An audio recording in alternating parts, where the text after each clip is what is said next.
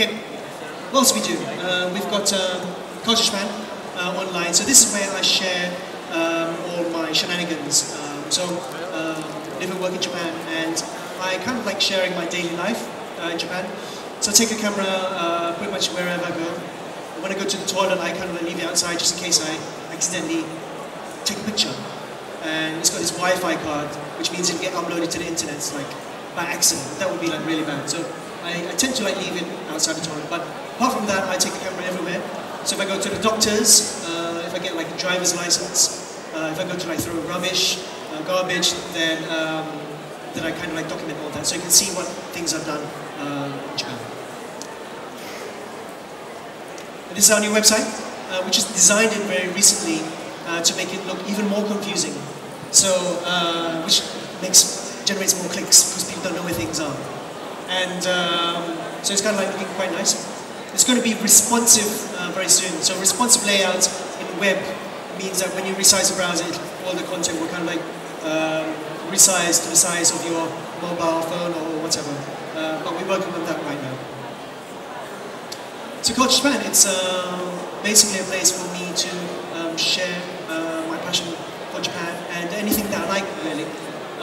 Like if I get a new phone, I'll review it, or whatever. So I think one of the important things that has enabled me to be in a position to like meet so many people is because I've been like sharing my work online. So we have like two cosplayers down there, Marida and Angie, and they've been like sharing their stuff online. And when you start sharing stuff, especially stuff that you really love, you really start to connect with lots of people around the world, and things just like flow from there. So if you like something, please share it. Mirai-chan is my favorite mascot. She is my favorite mascot, and she's really cute. I think she's kind of cute.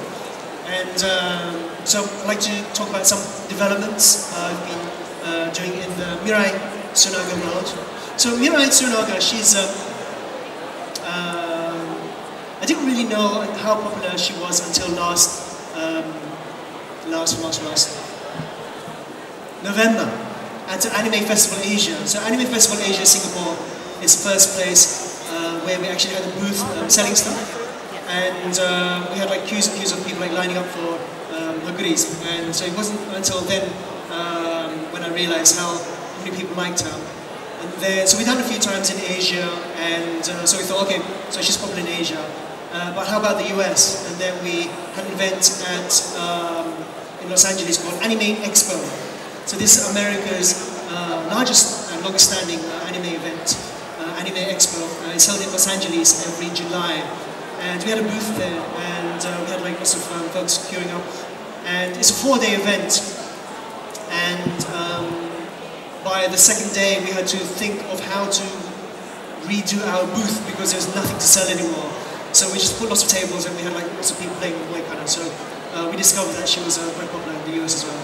So we've been doing quite a lot of these events for a while, and we will be traveling the world, Europe. I think we're in Europe in April. I think we're in Switzerland, and we'll be like doing some more booth stuff. So Mirai, she has a story called Mirai Millennium. So I haven't been working on this for a long time because I've been like focusing on like other bits and pieces. But I've been trying to like do bits of it in my spare time. So we have new characters. This girl over here, all right. So she, we kind of designed her at the end of last year. Her name was, what's her name? Chitose Shirasawa. She kind of like works in the laboratory with Eiji. And because we couldn't think of a name for her for a very long time, we needed to call the file something. So we called it, what do you call it? whitehairrory.jp. Okay. So that's what her name was for a very long time. So we've got more characters. This is, what's her name? Kizuna Yumeno. So she is actually Mirai's rival. Alright? So, rival. And she has big eyes, as you can see, big blue eyes. That's right, as you can see over here. And she has a little chibi character over here. And this is one done very recently by Shirahane Nao Sensei, and that poster is going to be available at our booth over there. So this story I've been working at for a while in Japan, and it's with a very popular anime writer. And I can't quite mention his name right now, but I can show you some bits and pieces. So we came up with a new character called Genjitsu. So these are the bad folks, and they kind of like seep out from like fishes in time, and they do bad things. And the Solar Marines, it's their job to get rid of these Genjitsu within 15 minutes. Because within 15 minutes, if they don't get rid of them in 15 minutes, they kind of like upgrade. They upgrade like this. And then it becomes Genjitsu 2.0. And if they stay along for another 15 minutes, then it becomes bad, because they upgrade. And they become like this, which is generally not good. But I'll be like talking about these Genjitsu more when I can reveal more about the story. Okay. And here are some very rough sketches from the story over here. Okay. So, a lot of you may have heard about, have you heard of these titles? Eureka 7, it's kind of cool, right? It's kind of cool, yeah? Ghost in the Shell, it's kind of cool. Cowboy Bebop, I think that's cool. Eden of the East, it's kind of cool. Now, I can't mention his name, but if you do a Wikipedia, you probably find out what his name is. So the guy who wrote all of these, he wrote Mirai Millennium, and we'll be able to announce how it's going to be released. It's now what's like a light novel. It's actually written as a 13-episode anime. Anime kind of costs a lot of money, and yeah, it costs a lot of money. So we will be like rolling out in like different ways to get the story out in June. So I think we're going to do some photos with my cosplayers, but let's do that at the end. Let's do that at the end. So I'd like to talk about Moikana. Is that what I'm showing up? So Moikana. So Moikana is a Japanese learning product which I brought out. It was actually not this June, but the June before. And it's a set of really cute cards which help you learn hiragana. So you need to know hiragana to effectively speak Japanese. And we have like folks around the world who use hiragana who use Moikana to learn Japanese. And then it only makes sense to bring out the follow-up product, which was called Moe Kanji.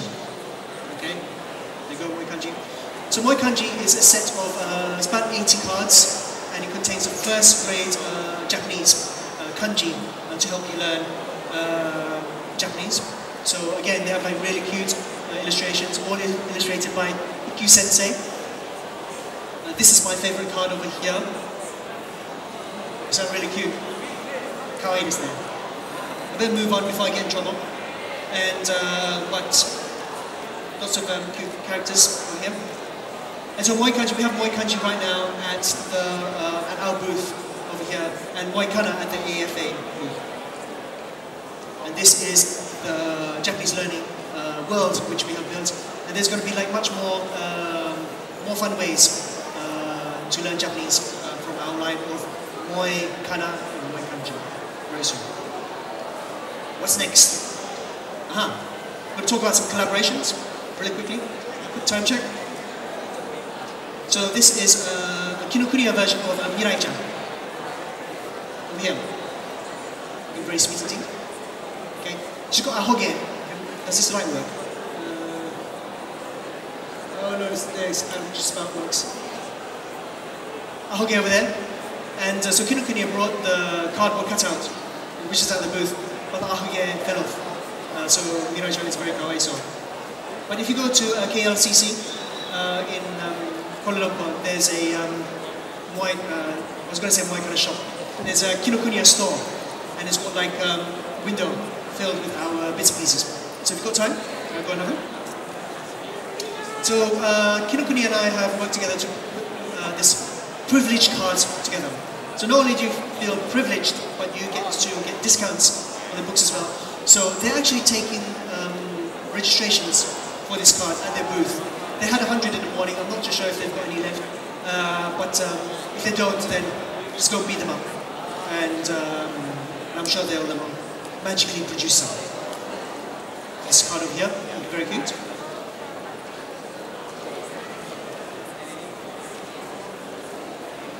Alright, so we're going to talk about Mirai MMD. And so we made this MMD model. So it's basically a 3D model, and it's like given out free to people on the internet, and they make like dancing videos. And we had these April Fools in this year. So we like April Fools. We like lying to people. So we said we was going to do a concert called Mirai Musical, and we didn't do it.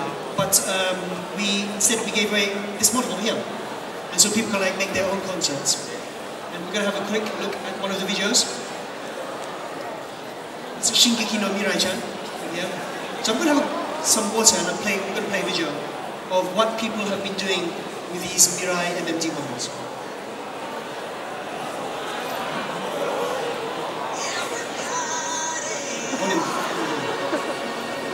Rock your body.